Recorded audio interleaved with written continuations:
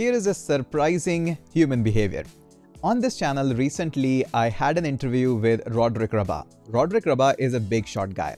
He currently leads flows at Postman, but before that, he built a serverless company and sold it to DigitalOcean. I could have mentioned the number and it would have gained tremendous amount of attention because people love to watch the videos where it says 50 lakh package or 1 crore package.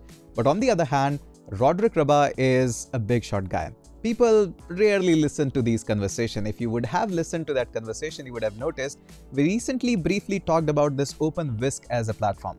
This is an open source serverless function as a platform. You can literally build a serverless company on top of it. Yeah, that powerful. But all that we want is to contribute in this open source project which are fancy and which are talked more. But there is the opportunity to learn directly from a guy who sold his entire company to DigitalOcean, really big work there, and is worth taking a look. Even his website from top to bottom says that, yeah, you should be at least reading some of his work. The guy has a patent tab on his website. So I highly recommend you that at least sometimes do check out these podcasts which are pure meaningful and pure full of knowledge. Yes, they don't have fancy titles, they don't have fancy packages, but they are worth listening. These are pure raw knowledge.